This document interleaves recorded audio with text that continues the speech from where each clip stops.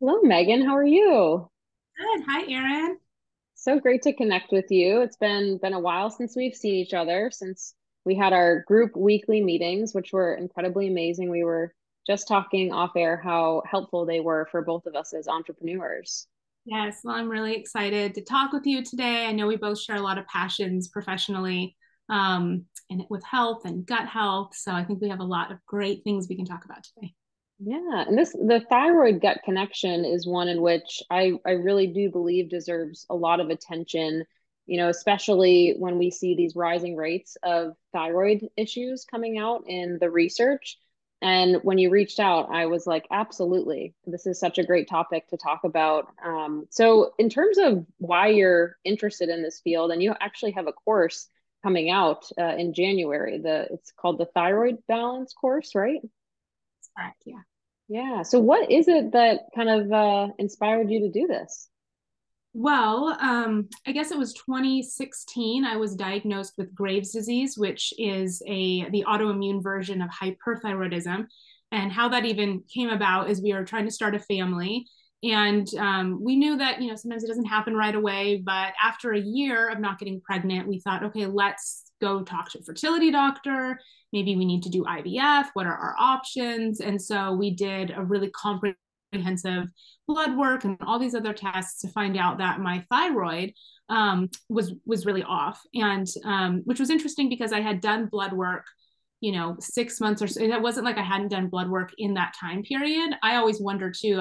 We'll talk about this, but stress I realize is a major trigger for me, and the stress of infertility. I wonder if that really kicked things into that gear, among other things, because health is a real puzzle. But at that point, the fertility doctor said, we can't proceed with any fertility related things until your thyroid is fixed. So I'm going to refer you to an endocrinologist.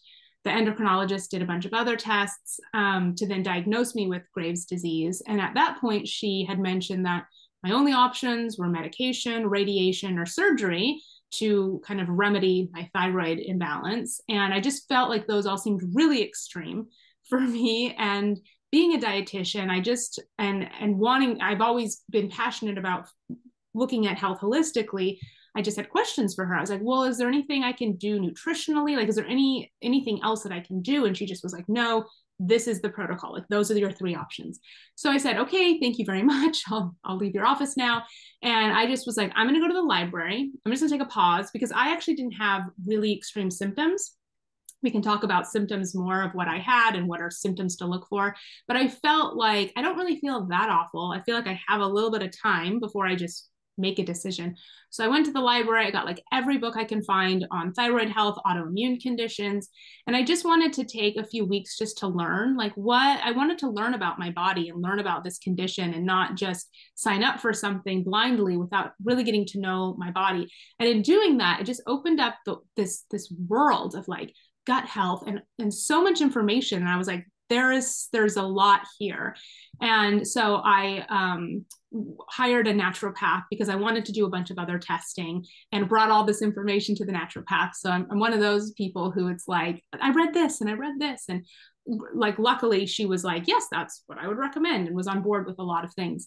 But it was really nice having her professional, even being a health professional, sometimes we need to hire another health professional, whether they have the qualifications to run tests, or also just to have that outside perspective. Because when it's you and you're emotional and it's your body, it's really nice to have another health expert to be able to help you and guide you. So I worked with her, and we ran a bunch of different tests: food allergy tests, heavy metal testing.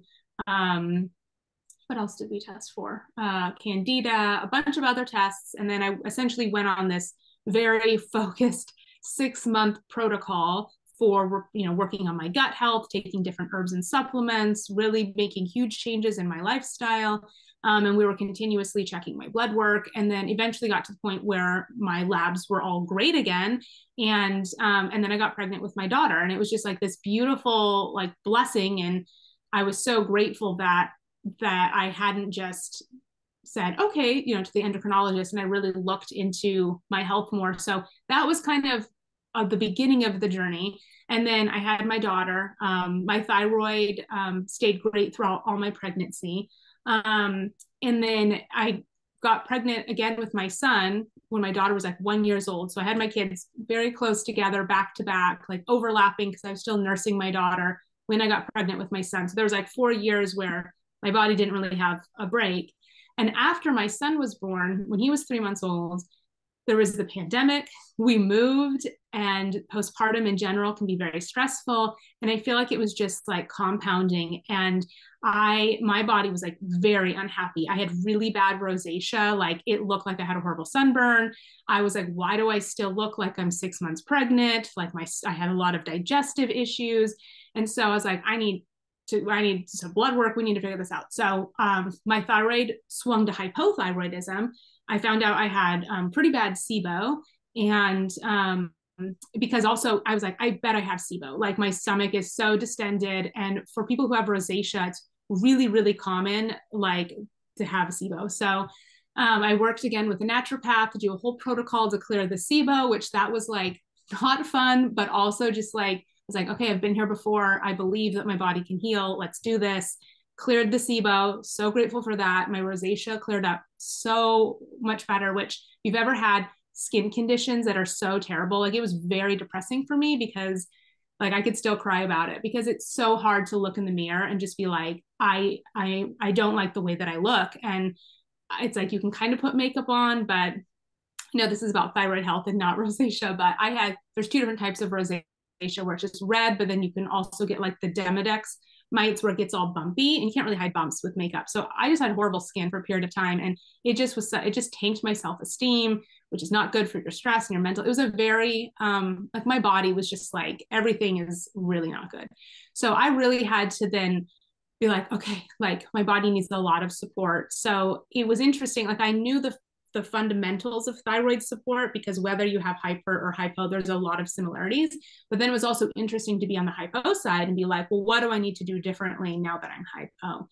And so again, like worked with herbs and nutrition, and again, a lot of lifestyle, figuring out what are my personal triggers, and helped my body get back into a healthy spot. And it's like, it's hard work, but I'm really grateful that like twice now I've had a thyroid imbalance, and twice now I've been able to bring it back within balance and maintain. My thyroid's been great. And so it's really common. It's more common in women than men to have a thyroid condition. It's really frustrating. It can be a puzzle piece. It's not always just like, it's just do this one thing and it's fixed. So I have a real heart for helping people with it because personally, I've been there on both sides. And professionally, as a dietitian, I've always been passionate about helping people just live a healthy life, get to the root causes of their health imbalances. So that's really what led into, I was like, I should make this course. And people always ask me what I cook for my thyroid health. So I made a cookbook for that. And then we can talk about this more, but really like stress management has been so helpful for me. And meditations has been just a really powerful way that I've learned how to like calm my body and like take a pause and learn how to breathe. And so I created a meditation pack as well, just to help guide people through breath work and guide people through like a body scan of how to relax because we just go. And sometimes we don't realize all the tension we're carrying all the time. And it's really, even if you just do it for like 2 minutes or 5 minutes in the day, it's actually really helpful, that consistency of giving your nervous system a break throughout the day. So I've created some resources that I hope are very helpful for people. But that's a little overview of where I've been and what I'm offering and why I'm so passionate about thyroid health. Wow, that's incredible. And I love that you brought up the part about fertility because this is something that I tell my clients all the time is just get your thyroid tested, like even before you get pregnant, just so that you don't have to go through that journey where you then go to find out that this was something that's been imbalanced for so long. So I think it's good for the listeners to hear your story and maybe be inspired to make sure that they're getting those regular labs done for thyroid function. Mm-hmm.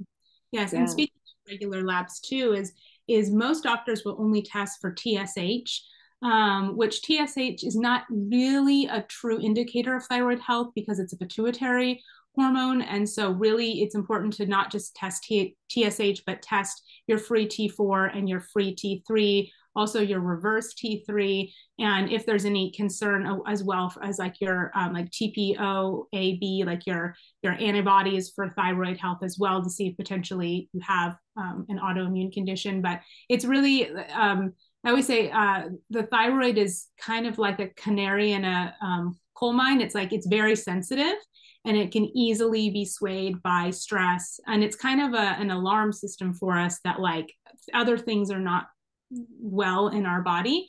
And so it's really important to get like a full thyroid panel to really look at not just TSH, which is sometimes that's all doctors will order at first. And if you're within normal range, then they're like, you're fine. So sometimes you have to ask for what you want and say, I'd like a full thyroid panel, and even tell them what that means. Like I actually, because this is the type of person I am, when I do my annual blood work, I bring a list, I type it up, I say, this is what I want you to order.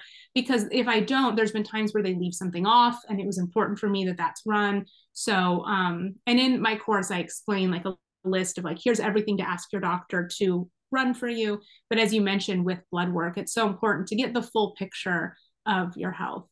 Mm-hmm. Great. Yeah. So you mentioned some symptoms that you were going through on both ends, both the hypo and hyper.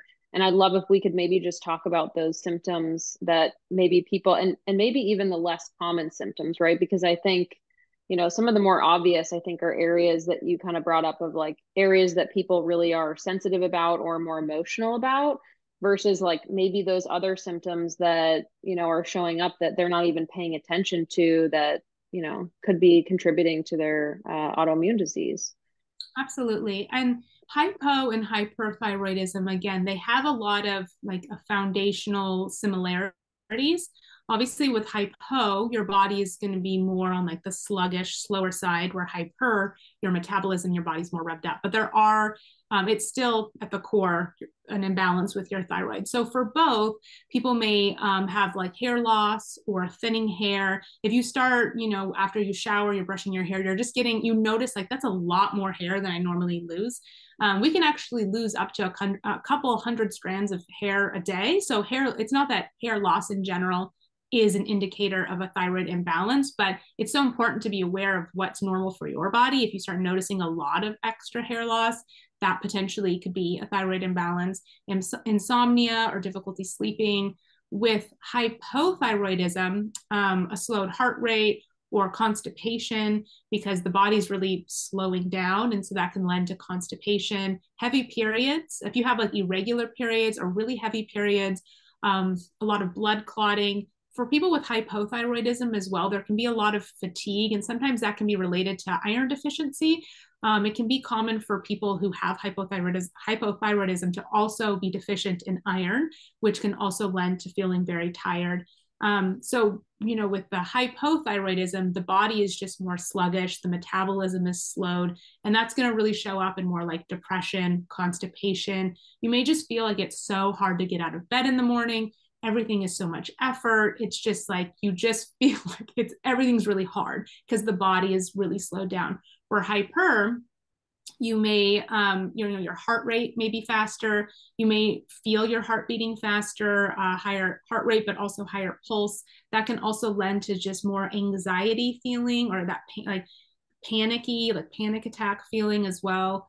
Sweating, those are symptoms that I didn't have many, but with the hyperthyroidism, that was something that I had, was like the elevated heart rate. Like I could feel it beating at times, and just like then that would lend to me sweating, getting really hot all of a sudden. With hypo, you may feel cold more often. With hyper, you may feel like you're easily overheating. And so I'm trying to think if there's, a couple other symptoms with hyper that I can refer to. Diarrhea can also be with hyperthyroidism, because again, your body's just moving so much faster that's lending to the food going through your body faster, which again, either side, diarrhea or constipation, is not ideal, and it's not good for your body, with helping with detoxification or just being able to get all the nutrients you need out of your food. So if this is something you're noticing, like, oh, I'm feeling really anxious, but it's only for a day or two, maybe it's more an isolated situation. But one thing I really advocate people do is keep a wellness journal. If you're feeling like something's off, start putting dates, and when that symptom happens, just jot it down. Maybe anything else that's happened before that may be associated with it. it's really helpful for yourself to see patterns of your symptoms, because then you can identify, oh, well, that really stressful thing was happening in my life and that was causing my diarrhea. And once I feel better about that, my digestion's better. Or if this is like a chronic symptom you're experiencing. And also, when you go to the doctor's office, often people get nervous and stressed. There's a lot of conversation. They may ask you questions and it's hard.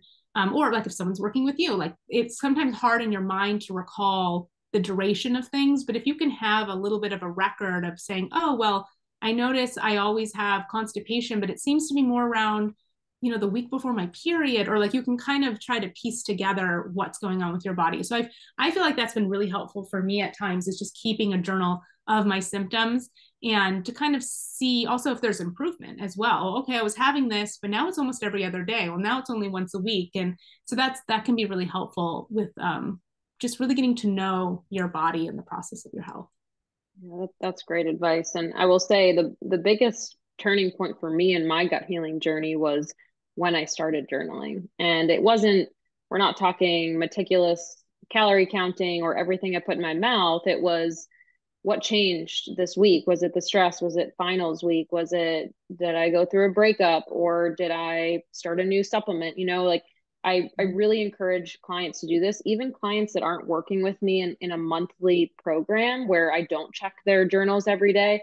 I still have them do it because I tell them, like you just said, it's really empowering and you want to make those connections and be able to try to see those trends. It's very, very powerful.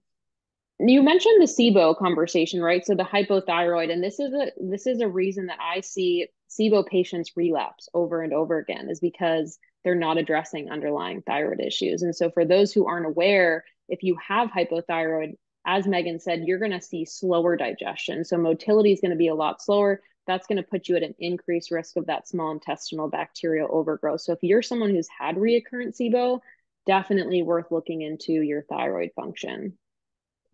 For sure. So research shows that there's so many GI disorders that are associated with thyroid dysfunction, including autoimmune thyroid, but also hypothyroid. There's also, I did a whole episode on GI issues associated with autoimmune disease in general, right? And so offline, we were talking about how the gut is connected to everything. I think you said the domino effect, right? It's connected to everything. Now, I think something that's really common is for patients to use medications for thyroid. And I think there's obviously benefits to certain medications, and we want to use them when they're necessary. But what would be your concerns as someone who takes a very holistic approach about the use of medications as a first line of treatment in every single case?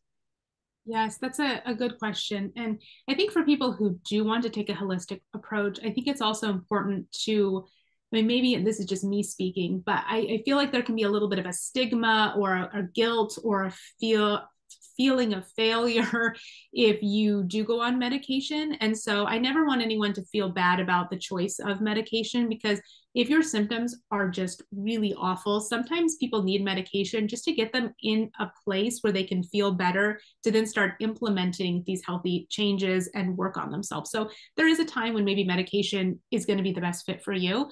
But even if you take medication, it's really important to not have that be the end all be all to supporting your thyroid health, because the medication is not getting to the root cause of why your thyroid was imbalanced in the first place. And even if you're on medication, taking a more comprehensive approach or a more holistic approach, focusing on gut health, liver health, adrenal health, stress reduction, reducing your toxic load. Like there's so many things that impact thyroid health that can also help you feel significantly so much better, can help get to the root cause of your thyroid imbalance, help your body be back in balance. And then maybe if it is your goal, you can come off medication in the future because it's no longer something you need, because you've actually restored your body to be back within balance. So even if someone's on medication, it's still so important to really learn about their health, like learn about thyroid health, learn about their body. And one of, and continuously talking about the journaling, it's like one of the best things we can really do is learn about like what is true for us, like what is true for me personally. I know that me personally, stress is one of my biggest triggers, because when I look back at all the times when my thyroid was out of balance, or then I had rosacea, or then I had SIBO, it always happened after a very stressful time in my life. And so obviously there's other factors in there, but stress to me is something that's a huge trigger. So I know that's in addition to nutrition and all these other things, that's one of the biggest things that I work on in my life is my nervous system and my parasympathetic nervous system and sleep and all the things I can do to have a better response to stress. And we only know that if we can look at ourselves and take the time to really get to know ourselves. But in answering your question in about medication, as I said, there are times when medication is needed, but it's still really important to do the work of learning about why did I have a thyroid imbalance in the first place? Is it heavy metals? Do I have gut dysbiosis? And really working to uncover, the root cause. Excellent. And it's empowering, to know that you don't have to put all your eggs in one basket, right? You can focus a little bit on stress management. You can focus a little bit on diet. If someone's feeling overwhelmed by all this information, which is completely understandable. I mean, we're sitting here as very knowledgeable dietitians who have made this our journeys, right? Out of careers, out of our journeys. And this has been where we spend most of our time researching. But for someone who is new to all of this, I mean, of course, you have this wonderful resource coming out and, I do coaching and things like that. But at the end of the day, try to just think of one thing that you can do at a time to change. Yeah, absolutely. And there's a whole module in my course called Reducing the Toxic Load, just going through, because there's layers to health, right? I almost look at it as like a pyramid of because there's so many things we can do. So we can maybe switch to, an aluminum-free deodorant, but is that the most important thing that's going to have the biggest impact on our thyroid health? Or should I first start with gut health? Because there's going to be things once we run tests and we figure out where our imbalances are, there's going to be areas of our health and changes we can make that are going to have the biggest impact of our health. And then there's things we can layer on top of that. But it's like, yes, Sure. that is a healthy change, but that alone is not going to have as big of an impact on helping your thyroid as if you did this over here.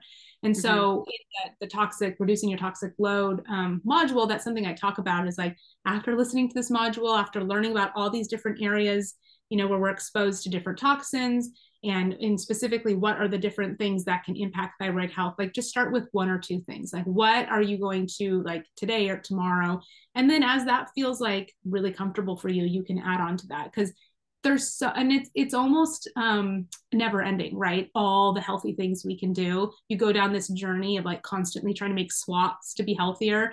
And it really can get to a point too where it can become then stressful, feeling like everything is out to get you. And so there's a balance of like making small changes, but also giving yourself a lot of grace and not letting the stress of and it doesn't have to be perfect either. Like you don't have to eat perfectly or live a perfectly healthy life to be healthy, which sometimes I feel like the health world can be a little overwhelming. Sure. I'm sure a lot of people can relate to that.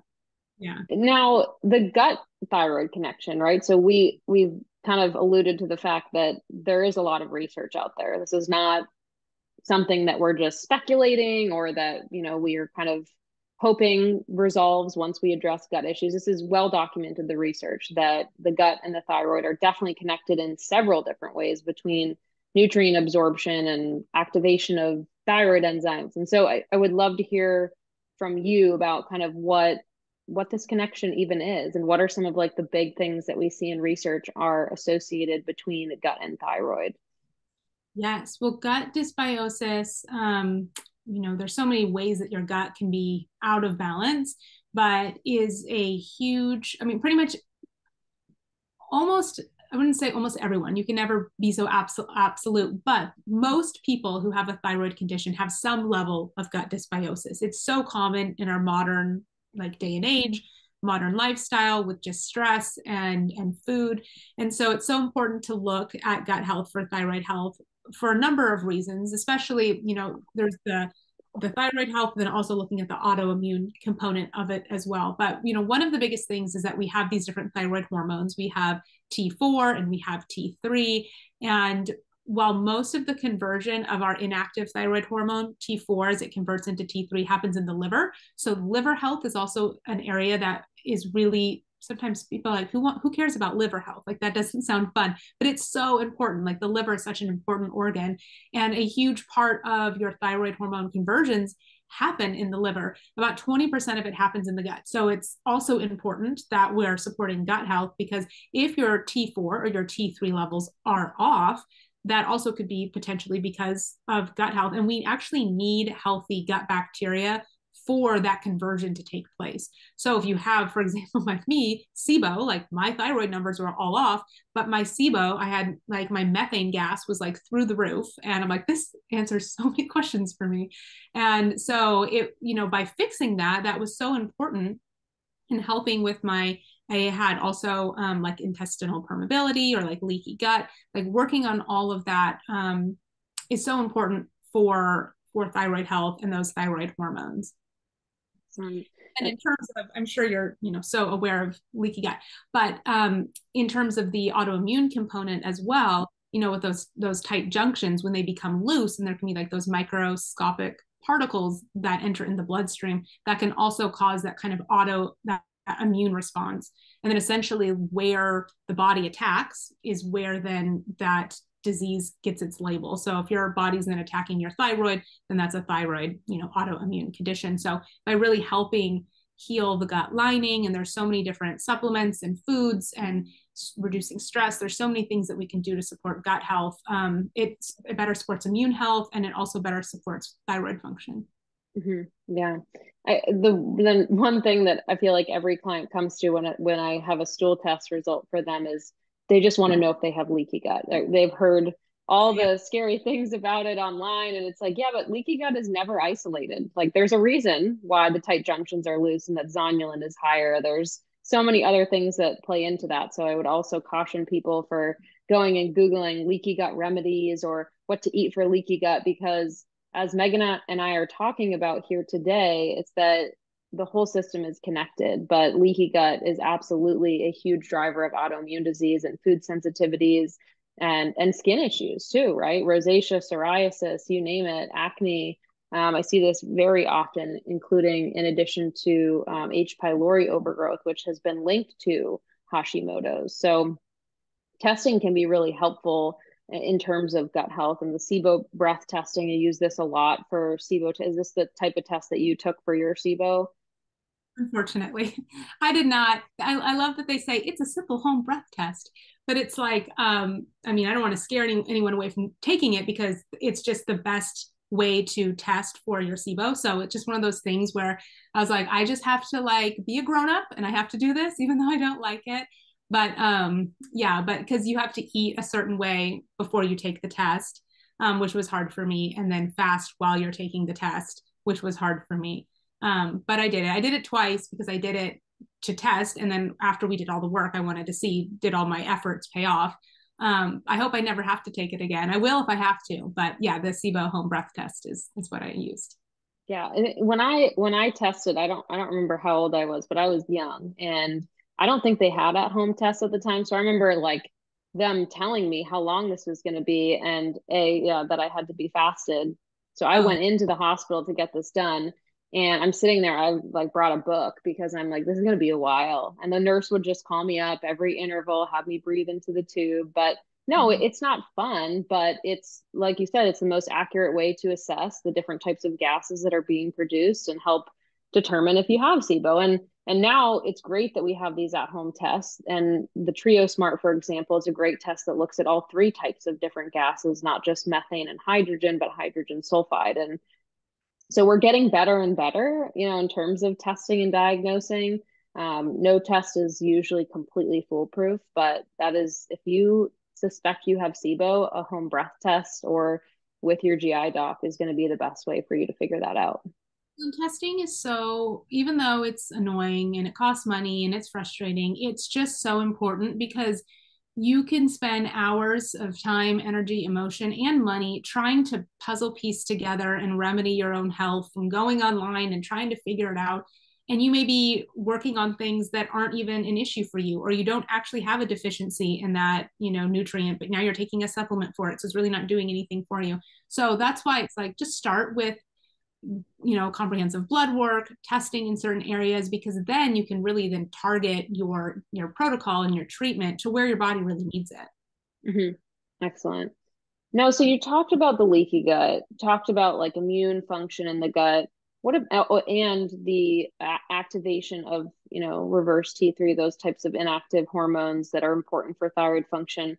What about, so I would love to just have the listeners understand the nutrient absorption component, because we talked about this kind of in the thyroid gut connection, but the importance of the absorption of certain nutrients and maybe a few specific nutrients that are really important for thyroid function and why the gut is important for that. If that question is clear, I know I've rambled a little bit. Dietitian, it sounds really nerdy to be like, I have a favorite nutrient for thyroid health. It's a great nutrient. You're going to get really excited about it. So selenium is such a really important nutrient for thyroid health because it also is needed for that conversion of T4 to T3. And there also are studies that show that a deficiency in selenium can also be associated with hypothyroidism. So selenium can be found in a lot of different foods, pumpkin seeds. One of my favorite ways to eat selenium is with Brazil nuts. So about 2 Brazil nuts per day can, depending on the size of the Brazil nuts, not going to be precise, but can be about 200 micrograms of selenium. And there's also studies that show, like, if you are someone who also has like antibodies, like thyroid antibodies, there's been studies that show that 200 micrograms of selenium per day can also help reduce antibody levels for people with Hashimoto's as well. So it's not only important for the thyroid hormone conversions, but also can potentially help people lower their antibody levels also. So it's a really, easy thing to do. I just keep my Brazil nuts in the fridge. Every time I open my fridge, they're right there. It reminds me I eat 2 a day. And that's just such a simple but very, very consistent, impactful way that one of the key nutrients that someone needs for supporting immune health. Zinc is also important for immune function. Vitamin D is important. Iron can potentially be important as well because of how common iron deficiency can be as well for people who have hypothyroidism in particular. So that is important to test your iron levels and your ferritin levels as part of doing your blood work also. Iodine is one that people often talk about because iodine is also needed for the creation of thyroid hormones, but it's a little bit of a tricky one because for some people, and I actually personally experienced this, I'm just like, there's got to be a reason that I've gone through so many frustrating things. And maybe this is why right now I can talk about it with other people. But for some people, actually, if it's also good to test for iodine because if you do not actually have an iodine deficiency, just adding in a bunch of iodine is not necessarily going to be beneficial for you. In fact, it can make it worse for some people who have hypo or hyperthyroidism. And, I never want to say anything bad about my ND. She's great. But sometimes there's a bit of an educated guess of like what's going to be the best supplement for you. And so the supplement that I was on had a high amount of iodine in it. And when I went back and checked my levels, my TSH was like really, really high, which if your TSH is high, then that means hypo, which is kind of the opposite. It's like when it's high, that means you're low. When it's low, it means you're high, hyper. But I was like, the only thing that's changed is this supplement that has like 20,000% of my iodine in a day. And I just told her, I was like, I'm going to stop taking the supplement and we're going to retest my thyroid in, 6 weeks or something like that. Give myself a little bit of time. And sure enough, I went back and it went, way down. And so sometimes, that's obviously in a supplement, and supplements are really where we can see more problems like that. Food sources of iodine can be like seaweed. I know so many people love like seaweed snacks. My kids just love them and just could eat them all the time. I keep being like, it's good for your thyroid, but in my head as a dietitian, but I'm like, but not too much. I would never say that to them because I'm not that kind of mom, but I want everyone to have any like weird food things. It's very important to me that they have a healthy relationship with food, but it's funny having kids, all the dietitian thoughts you have, as they're eating. We know too much. We know too much. On a tangent, sometimes the kids will be like, I need a little snack with protein. It's like, I work with families. Like I work with the parents, obviously, but the kids are involved. And I hear things like that. And it just makes me like, it makes my heart so happy because it's like, it's a healthy relationship with food, as you mentioned. Like we're always fostering that. But when they know and they can make those associations and they feel so proud of themselves. So that's so cute. I love that. So cute. Kids, and I won't keep talking about my kids, but they like eat all day long. And my son yesterday was like, because he's 3, and 3-year-olds have emotions, and he was like, I just want to lay in bed and eat all day. I was like, me too, bud, but we can't do that. Oh, what a So sweet boy. yeah, my highly sensitive, emotional boy who just eats. It's like, oh, and when you eat somewhat healthy too, like them, I always tell my husband, I was like, their antioxidant load is like through the roof because they just eat bowls of like wild frozen blueberries and just like, it's just so funny. They just eat bowls of beans. Like sometimes for a snack, all they want is just like a big bowl of black beans. And I'm like, sure, sounds great. Every parent's dream.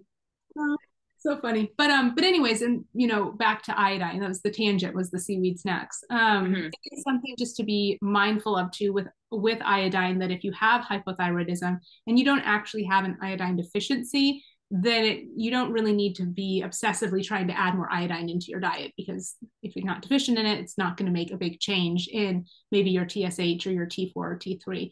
And it's, in the course, we have modules that talk about this too, is really learning like what do the different levels mean, because once for example, like reverse T3 is often a sign of stress, and it's basically your body trying to like put on the brakes if you're in state of stress. So when I see that with my if I see it there in the past, like a higher level of reverse T3, sometimes when we can help reduce our stress levels, that can tell our body like, hey, we're not in this state of fight or flight anymore.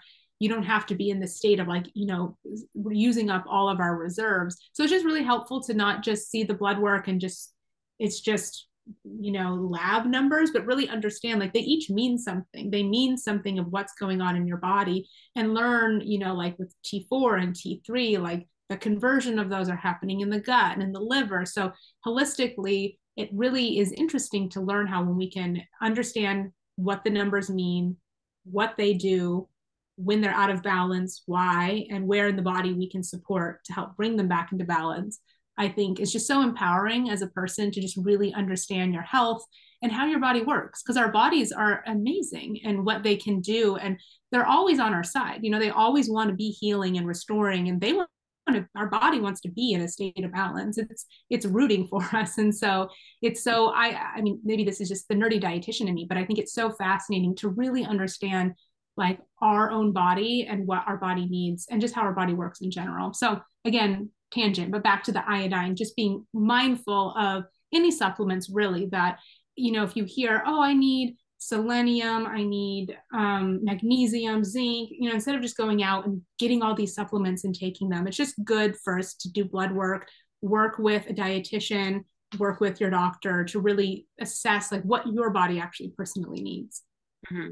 Yeah, yeah. And social media can be really toxic for this type of information, because you will see things like Megan just said, like these are the top nutrients for thyroid. And as just mentioned, if you go eat a whole thing of seaweed snacks and you have Hashimoto's disease without an iodine deficiency, you might feel a lot worse and you could be doing more harm than good.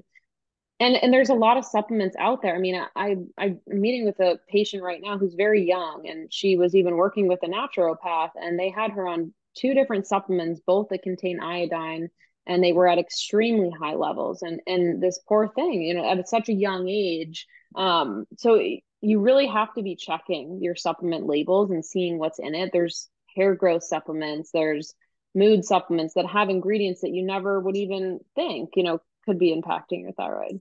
Yeah, and it's so good that you point that out, because even protein powders may have a ton of vitamins added to them, and we don't need, some people take a multivitamin, but then there's all these vitamins added into other things, and your body's getting too much. And back to selenium, it's the upper limit is really around like 400 micrograms. So for me, I know how much selenium's in my multivitamin, and then with my Brazil nuts. And it's like, and then there's selenium, in other foods as well, legumes. We eat a lot of beans. So it's like, it's just important to know also that more is not always better. And if you're buying a protein powder or you're buying something, like I prefer protein powder that doesn't have vitamin. I don't need more vitamins and minerals in everything that I buy. Sometimes it'll be like a drink and there's like all these vitamins in it. It's like, no, just have it be just the thing without trying to always add more to it. Because most people take a multivitamin and if you're eating well, like, unless again, if you have a condition, maybe you need nutrient support in certain areas, but a multivitamin eating well is going to provide you a lot of the nutrients that you need. Agreed. Yeah, the wellness culture is almost too much, right? We forget that our body also can absorb 3 million things in one protein powder. So when a client says, "What do you think about this?" or I get a message, "What do you think about this?" I'm like, the ingredients list is so long, so especially with digestive issues, it's like how would you even begin to pinpoint what could be causing issues for you if the supplement has 30 greens powders, digestive enzymes, adaptogens, like you said, get whey protein and add some flavor to it in a smoothie. Just try to simplify things as much as you can. So you mentioned some foods. You mentioned pumpkin seeds. You mentioned Brazil nuts and seaweed. Are there any other foods or even herbs that someone could bring into their diet to support optimal thyroid function? Doesn't necessarily have to be like someone that has a thyroid condition, but if they're just thinking about like maybe fertility or mental health or gut health, like what are some general foods that maybe are more so essential versus like, for specific conditions, if that makes sense. Yeah. I love this. This can like go into a whole nother topic. I have like 10 things I can say right now. I love herbs. Like I'm not a credentialed herbalist, but in my heart I am because I love herbs so much. So we'll talk about that. I'm drinking herb. I like to make all sorts of herbal concoctions. One other nutrient that's really important is omega-3. Oh, yes, I love it. Today's Herbal Health. This is the book I have a few herbal books, but this is one that I really like. That one. So you're gonna have to send that one to me. Yes, I will send it to you for sure. But keep going. I'm sorry. I just got excited because it was sitting next to me. Yes, I love herbal health.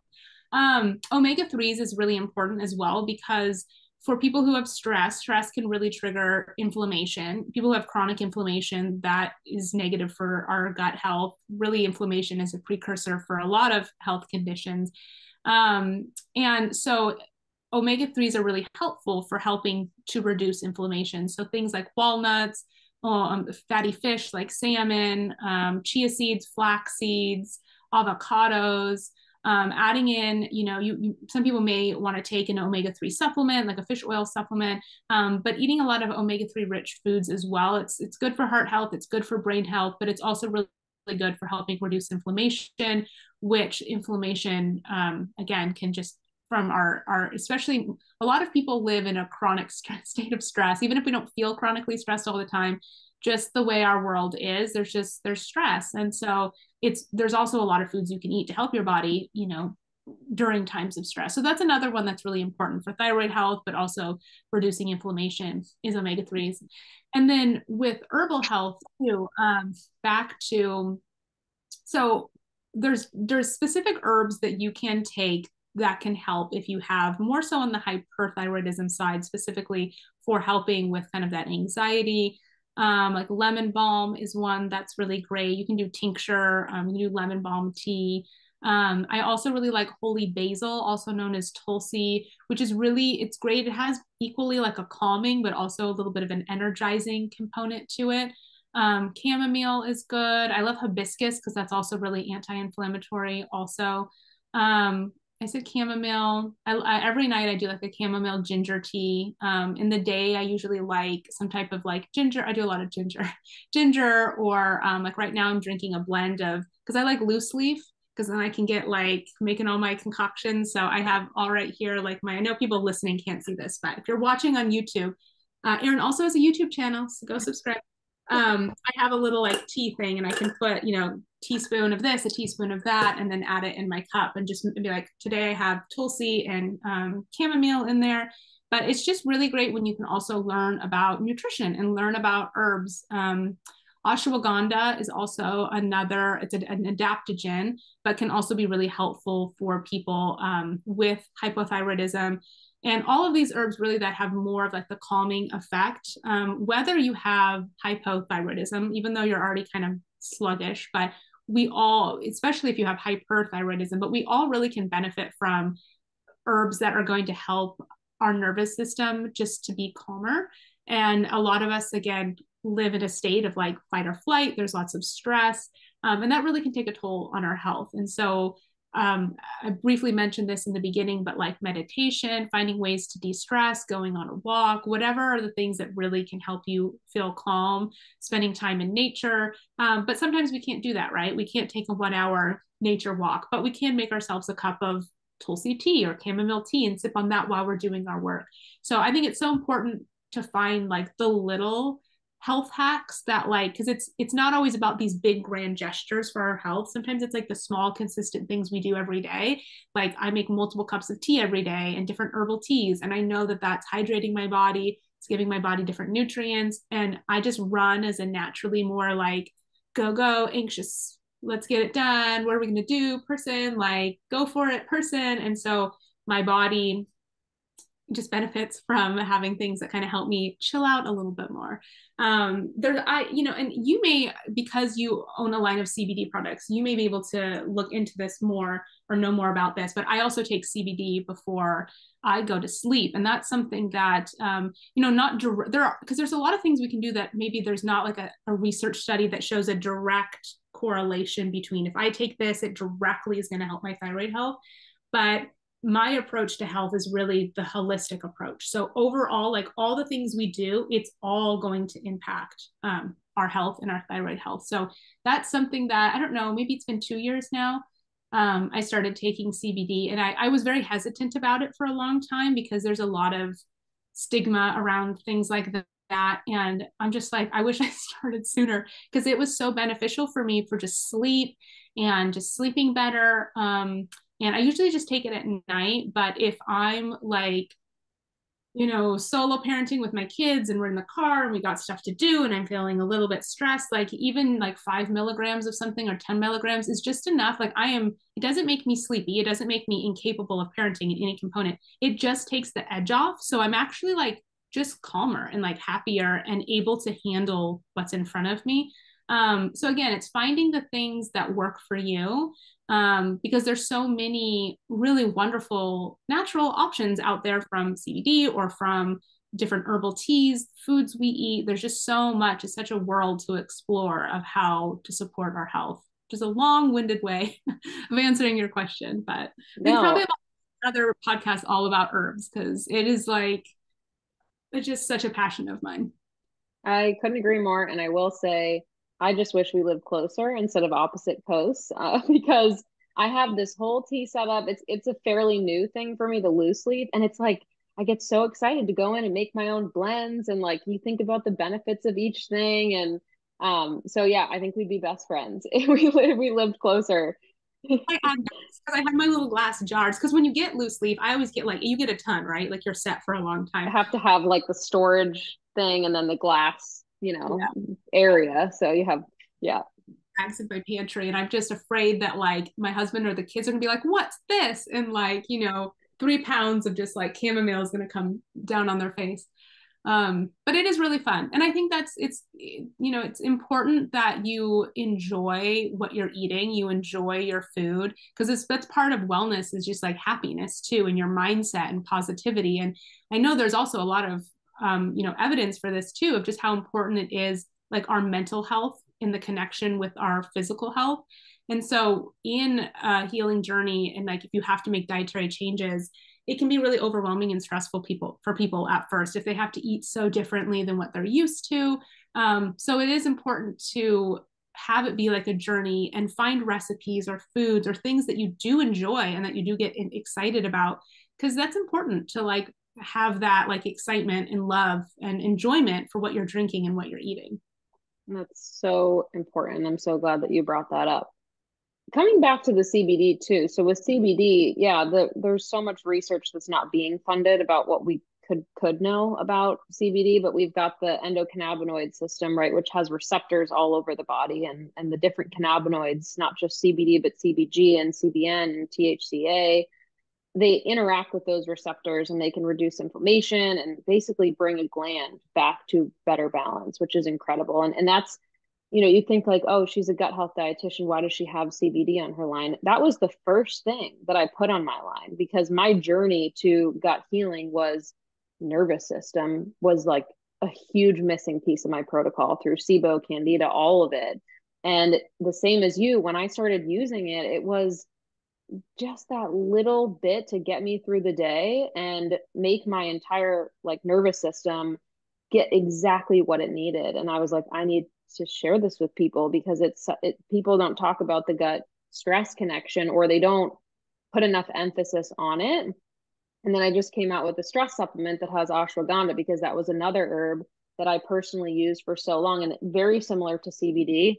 These things aren't like stimulants making you feel like super energized and like not like yourself. These are herbs that bring your body to balance, that they adapt with your body. And I just love how much of a holistic approach you've taken. You've made it clear that this course that you've created is addressing mind, body, spirit, nutrition, relationship with food, and that is what healing should look like. And I'm excited for the people that get to take your course and reap all of these amazing benefits, because unfortunately, I see this every day. People go to practitioners or they spend money on things and they're not getting that type of care or resource for these types of things that can be life changing. Yeah, absolutely. And as you mentioned, with yeah, two things to say with the CBD, it is amazing how it just kind of for me makes me the person like I want to be. Like I'm able to not be so like in my head or anxious about things, and just to be more present and to more be more calm. And I'm a really sensitive person. I don't even drink caffeine anymore because I just noticed that it was making me so anxious. And I wasn't like the mother and the wife. Like I don't like feeling easily agitated by things. And cutting out caffeine, I just felt like I'm just so much more like zen and calm and not as easily ruffled by things. And the caffeine was just like too stimulating for my system. I drink like decaf now, like a always get water processed decaf now, but in when it comes to things, so I am really sensitive. So if anyone's ever like, oh, I'm not sure about ashwagandha or CBD, it's like as you mentioned, it's not something that's gonna make you like be all a different person than you are. If anything, I feel like it makes you like the person that you should be, like not the stressed out, anxious, on edge, agitated person, but it allows your body to just kind of be more calm so that then you can actually enjoy and be present and logically think through the things you have to deal with. So there's and for some people who maybe don't want to do CBD, there are other options like ashwagandha or holy basil. I mean, they're different, but it's not like there's only one thing that you can take in a more natural route that's going to be supportive for your nervous system. So it's sometimes good to see like try something and see how it works for your body, or try something else. But I also really love ashwagandha too. Mm-hmm. Now, selfish question, because you've shared your journey and it's so inspiring and so many things are relatable, and I'm sure for other people feel the same way. But so you mentioned your pregnancy journey, right? And you can't use a lot of these things during pregnancy. So I'm just curious, what was there anything that helped you through pregnancy, like with the stress of everything, especially you knowing and identifying how big of an impact stress has on your system? Just curious. Oh man, I didn't start with, I did the lemon balm and those things prior to getting pregnant. I didn't start CBD or really getting, I mean, I always did chamomile tea and stuff, but I didn't really get into the adaptogens. I don't know if you're into like mushrooms, but I'm really into learning about like mushrooms, like lion's mane and crooked tail and reishi. It's like I had a just, mushroom farmer on my podcast, and he's been doing this since like the 1920s or something like that. And he, awesome, yeah. awesome. So yeah, Jeff Chilton. He's go check him out if you want to learn more about mushrooms. He's an absolute mushroom king. Well, I just love it. I love that there are these things out there for us that they're good for us, and then they just help us. But I didn't really get into a lot of these things until I actually was like done breastfeeding, and it's so I don't know, like looking back, I feel like what would I have, like would I have had taken CBD through my pregnancy, through my breastfeeding, because I really struggled with postpartum anxiety, really bad after my daughter was born. Postpartum anxiety, postpartum depression, which it just saddens me because when you have that, it steals a lot of your joy from being able to really enjoy those early days, because I was so worried about everything. And it's part of it, it's like you know that you're, obsessing over the temperature of the house or every little noise your baby makes in the room, like you're aware of it, but it's like if you just are that way, it's like there's really nothing you can do to change it. Your body is just that way. So, in some ways I wasn't meditating. There's so many things that through the journey of having very hard, I actually had good pregnancies, but postpartum was really hard for me, like the sleep deprivation, the changes of hormones.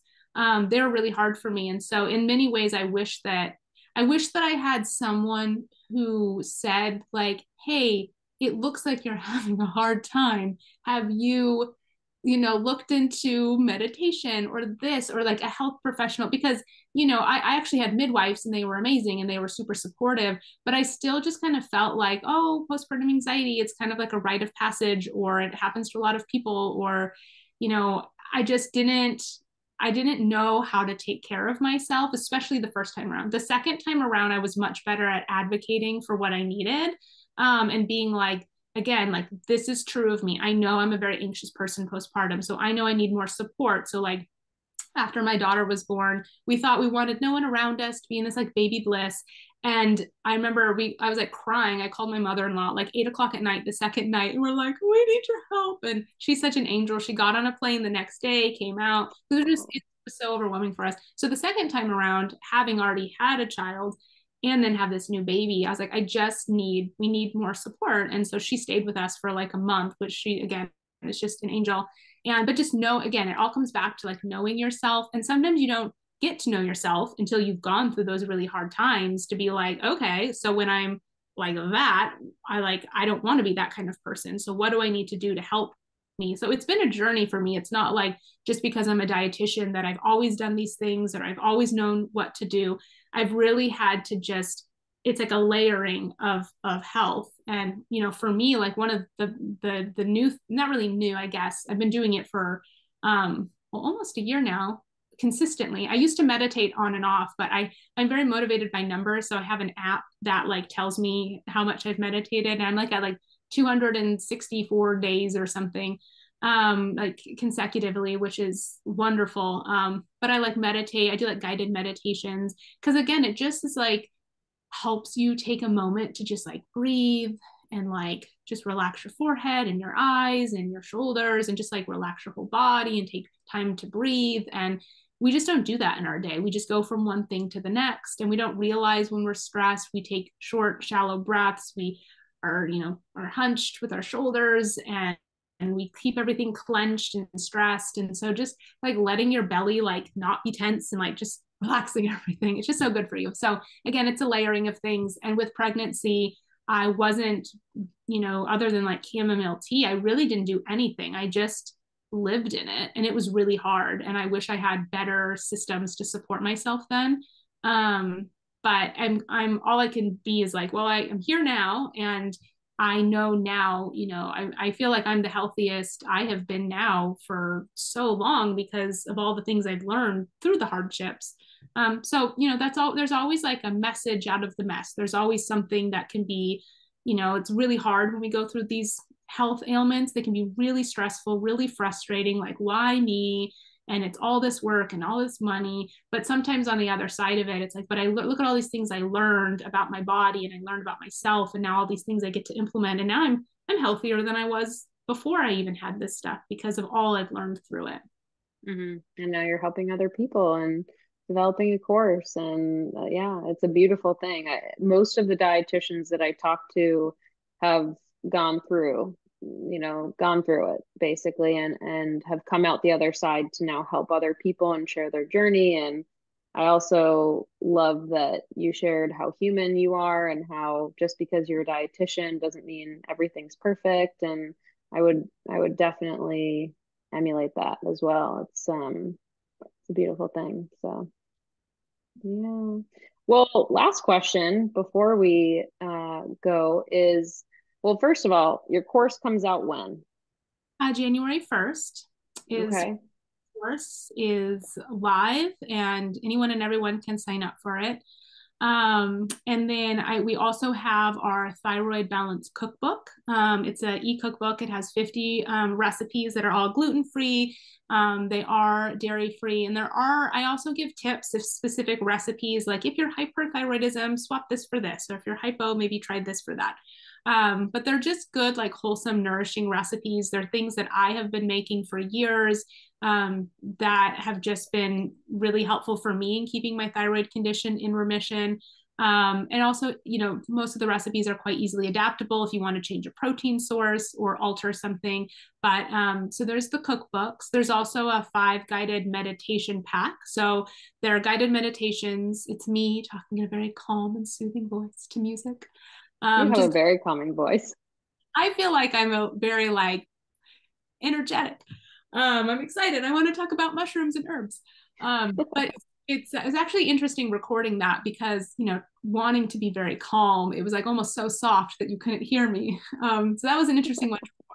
But they're so helpful. Like I think meditation, almost like CBD, it's a little bit like, what is this? Can I do this? Like that sounds like something I'm not into, but it's just one of those things where I just encourage someone like just try it, like listen to a guided meditation. If you want to listen to one of mine before you get it for like before you buy it, if you want to listen to one for free, I'm happy to share one of them for free for you to like test it out and listen to, because it's just one of those things that once you start doing it, you like look forward to it, and it's just such a little reset in your day. That's so nice. But the course is like the main program that we have. So it is a 12 module video module guided like self-paced guided program.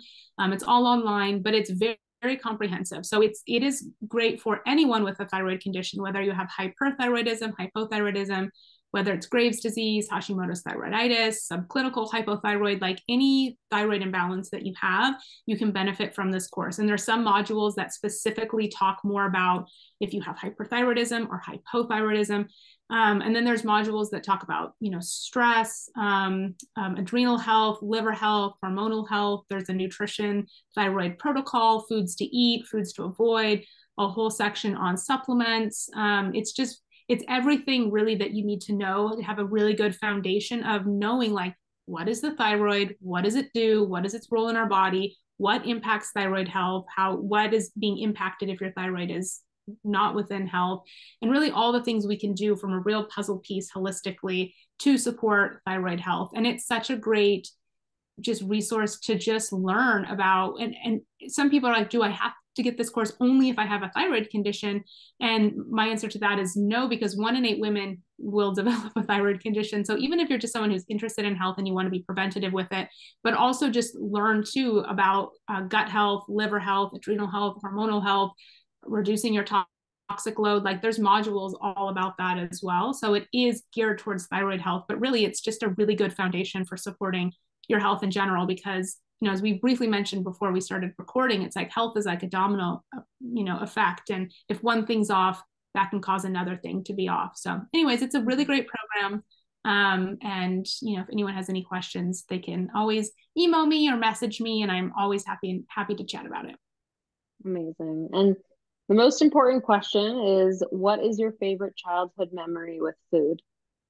Goodness, that's a good question. I didn't even I don't like to prep people for it because I feel like you have to see like the first thing that comes up. Okay. Well, okay. Can I say the first thing that comes up and be really, Hmm. really honest, which is so different? Yeah. So my favorite thing as a kid is I used to love McDonald's when I was a kid, and I'm like a 90s child. I was born in the 80s, but more a child in the 90s. And I loved like getting the chicken nuggets. I loved the cheeseburgers and just all those foods, like the gushers, all that kind of stuff I ate like growing up, right? And it's so interesting that I'm just swung to a totally different side now of just more real whole foods. But I remembered loving all of that. I remember like going camping with my family, and we'd like stop by McDonald's in the morning and get like, I'm like, what a completely horrible breakfast for your blood sugar. Just like an orange juice and a hash brown, like that is it's just so funny. But you're just a kid and having fun. So I love that. And I always also like enjoyed when my mom would make like a family dinner. Like she would do like barbecue chicken or something. And I don't know why, but family dinners to me are like really important. And they're very important for so many reasons, but there's a lot of, not to just keep talking about things, but so much science behind family dinners and how important it is for, you know, bonding and relationships, but really good healthy relationships with food for your kids. Such a good time to like role model healthy eating and sitting down and all eating like a healthy meal together. So it's really important for me and my kids that we all have like dinner together each day. So I think, you know, I like to look back at those memories too. But I mean, my mom, healthy for us growing up was like homemade, even if the homemade was like filled with who knows what. Like we knew we didn't have soda in the house. We knew that like fast food was fast food. We didn't think, you know, fast food was healthy. But it is really interesting, you know, now how I eat compared to how I ate as a child. But that's the first thing when you said, what was your favorite food as a kid? And I was like, I remember riding my bike to McDonald's and getting whatever I got and thinking I was going to win that Monopoly. Like I just needed one more sticker and I would have become a millionaire. This is so relatable. The gushers, everything, the fruit roll up, you wrap it around your finger, like oh my goodness. Yeah, we had five and dime candies back then. Like it was you save up all your allowance and go get candy. I was the same exact way. I swung in the complete opposite direction at my wedding. My mom gave that as part of the wedding speech. But honestly, had I not had that, I wouldn't probably be here now. I think you see, a lot of different upbringings and relationship with food, and I think it was important for me to experience that. Now I know what that food tastes like, and I don't necessarily miss it, but definitely good memories for sure. It is interesting being a mom and a dietitian because we could just probably talk for like 5 hours. So I'll make Oh, this. no. I had disordered eating when it's like a whole nother topic, like late high school. And so I know what it's like to like not have a healthy relationship with food. And so it's very, very important for me that my kids have a good relationship with food, even though I am a dietitian and we eat very healthy. But it's like, I'm not someone who's like, you can't have sugar. Or if we go to a birthday party and I'm like, I know that that cupcake is filled with everything I wouldn't normally make for you, but it's like not a big deal. It's at a birthday party, you're having fun, use a once in a while thing. Like it's really important for me that like if we go out, the kids want ice cream. Like it's not, we never make, like they know that that's more like a treat than, something that's like a more a protein or a wholesome option. But it's just really important for me that, because I had a friend who was a dietitian growing up and she could never eat sugar. She can never eat, it was like, that was so bad. So then when she would go to her friend's house, she would just eat all the things. So I really want the kids to, feel like they don't have any, limitations. I don't want them to have any weird relationships with food, but also teaching them, I try to tell them things like we were in the car the other day and they were eating walnuts. And I was like, did you guys know that walnuts are good for your brain? They even look like a little brain. And they're like, wow. So I don't know if that'll ever stick with them, but No, I love that. dietitian and a mom and just, because you take your own relationships with food and then you process that. And it's like, it's just really important for me that they eat really healthy, but there's nothing weird about it. Like that they Hmm. also go to a birthday party or were this or that, like they're going to eat stuff that I wouldn't normally buy or make at home, but I don't make a big deal about it. And they're allowed to have that too. Right. Absolutely. That's incredible. So important. Well, it was so wonderful having you on, Megan. I really do think that we could do like 300 other episodes together and talk Yes, about herbs and kids and this and that, like so many wonderful things. But that's something we'll just have to schedule. yes, we will, because I'm sure people are ready for us to wrap it up. Yeah. No, I'm sure they got a lot of good information, hopefully, if they've made it this far. And, so definitely everybody check out Megan's resources. She's got an incredible YouTube channel. I even spent like 30 minutes watching her cooking shows for kids, the Healthy Grocery Girl, and they're so fun. I'm like, we have to send these to my nephew. So she is full of amazing resources, but this thyroid balance course is really why we're here today. But don't stop there with Megan's content because she's got some amazing stuff that she puts a lot of work into. Oh, thank you, Erin. Yeah, of course. Well, have a wonderful rest of your week and happy holidays. And I'm sure we will chat soon.